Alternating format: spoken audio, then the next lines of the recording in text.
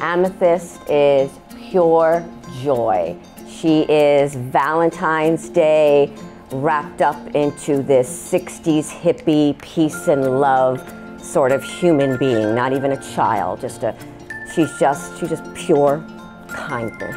I think it's because of how much she loves and cares for people. She's so genuine. She is typically here before me in the morning, and she will wait up at front and she will greet everyone with a smile and I love you and you just look beautiful today, and she means it from the bottom of her soul. So I think just from that and how far she's come, it was an easy give. Again, I know it sounds redundant, but I have to go back to her gentle nature, not just in her class, but the entire building.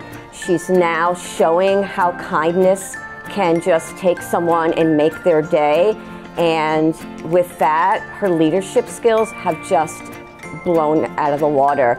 Students will see her, like yesterday was Valentine's Day, students saw her hugging and they went over and they hugged the next person, and it just kind of snowballs. So she is a true leader in social and emotional learning. Amethyst has come a long way. Last year she was in a larger group setting where she struggled a little bit, right? But that's okay. And this year with her in a smaller group, she's been able to focus. She's gotten more one-on-one attention. She is blossoming in her reading. She loves books. She loves to read. She is blossoming in her math facts. She loves to help everyone in their reading and in their math.